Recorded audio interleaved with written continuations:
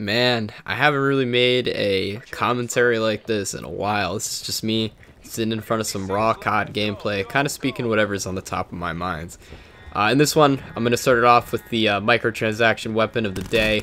We're going to be using the Damon submachine gun, charging in on launch, the new DLC map, as I should say, only new to Xbox. PlayStation, you guys got this about a week ago. This kind of brought back some memories to me, man, and wow, these people, man, absolutely blind. And I could tell immediately upon hopping on this map that this was a new experience for a lot of people who were playing this map. And it kind of made me remember, holy crap, Black Ops 1 is a pretty old game at this point. I mean, in 2 months from now, it's going to be 9 years since the original Black Ops game came out. So that's 9 years of little Timmy. I mean, most of the people who are playing this game nowadays are about little Timmy's age of 9 years old. So when we were sitting down at our Xbox 360s booting up Black Ops 1 for the first time, little Timmy was just being popped out. He was, you know, some of these little Timmys were still in the womb, man. And that's crazy to think about. And actually, around this point, I actually changed from my Damon to an assault rifle because I start noticing that these sweats are starting to become an Avengers level threat. So I gotta start trying. I gotta pull out my AR here, look around the angles and do those jump shots and all the fun stuff I normally do when I'm sweating my nuts off. But this was a fun experience to me. And actually, I'm gonna come around this corner and get 1, get 2, get 3. This genuinely was a fun experience to me.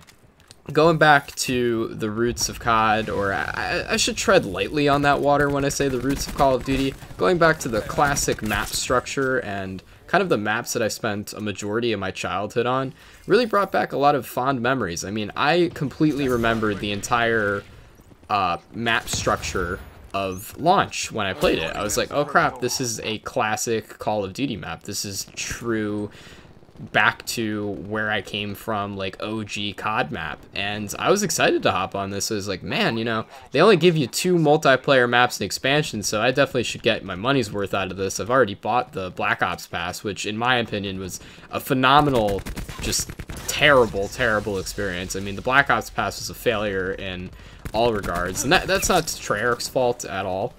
Honestly, I don't blame Treyarch for that. They have way too much stuff to do. I mean, I probably would have appreciated if I was told, oh, look at this. I don't know how I got out of that gunfight, by the way. That was just so meaty. And yeah, I still got the classic crappy spawns. That guy literally spawned right in front of me, but I'm still going on a tear in their spawn, man. Just absolutely annihilating them. But kind of going back to Treyarch, I really don't blame them in any capacity for the content delivery stream of this game. Yeah, it was bad. Most of it was remasters, and most of the time, by the time that I got around to playing these maps, it just went out of relevancy for me. Even waiting a week kind of made a lot of these maps and a lot of these content drops irrelevant for me. I really did try with zombies. I tried with the first 2 maps. They did a really good job with the Voyage of Despair and what they were doing with that whole extra storyline that they were trying out. I don't know exactly what it was called. Some storyline, Chaos storyline, I think is what it was called. And I dug it. It was alright, especially that the map that they recently made. God, I get this off the top of my head. Ancient Evil, that's the one it was, Ancient Evil. Ancient Evil was a pretty good zombies map. I thoroughly enjoyed that. And if they kept zombies going in that direction, I don't know if they're going to reboot Call of Duty Black Ops next year, but that's kind of what's going around the rumor mill. If you guys don't know, Sledgehammer Games in the rumor mill is not making Call of Duty 2020, and it's going back to the helm for Treyarch.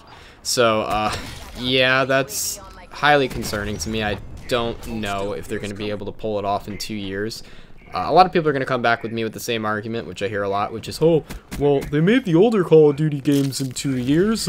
They could most definitely do it again. All they have to do is just make the game. It's really easy, you know. They don't have a hard job at all. They don't have to program things or hire more people and have a large team. Are you guys that dense? Like, in all seriousness, do you think it's easy to make video games at any capacity? And actually, before I even ask that question, have you ever looked up a guide on how to make a video game? And have you ever looked up a documentary on these people making these video games? I can personally guarantee you that it does not take 2 years to make a complete game. I don't know about you guys, but there's only 2 ways I can see the next Call of Duty being successful. They just take what they did with Black Ops 3 and basically, or Black Ops 4, and make it Black Ops 5 technically, and just reuse all the assets and reuse a majority of Black Ops 4 for Black Ops 5. Or B, they just add a bunch of temporary positions to the studio and employ a crap ton of people full time to help them make the game in a smaller time window. I mean, I can personally tell you that making games is not easy. I know devs, and their jobs most definitely aren't easy, and these games are very tedious. The work that goes into them is very tedious work, and I feel bad for Treyarch, and that's essentially the reason why Black Ops 4 is basically just Black Ops 3.5.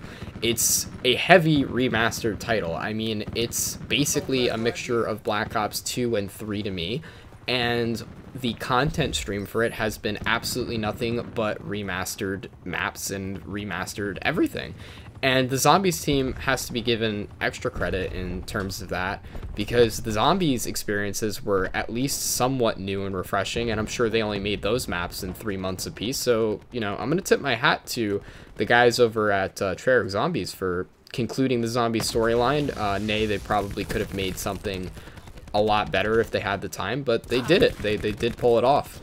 But kind of like swinging back to the game, I'm kind of glad that they did bring back a lot of older Call of Duty maps, and I hope that Infinity Ward kind of follows in that footsteps, because launch is a lot of fun, and I had a lot of fun playing Firing Range and Jungle. A lot of these older Call of Duty maps, I really did have a blast playing, and it's because I, as you know, one of those people who've been playing COD since COD 4, COD 3, I miss those old maps. They bring back a lot of memories to me. Now I understand that maybe it is time to move on to new projects, move on to new horizons, whatever it is.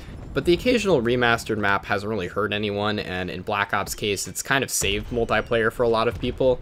So kind of to that end, I do feel like Black Ops 4 kind of piggybacked a bit off of the hype for older Call of Duty maps, but at least it kept the game semi-alive for a majority of its life cycle. So I definitely am really excited that we are at the end of the life cycle of Black Ops 4. It's been a hell of a year. It's been an interesting year. There's been a lot of ups and downs.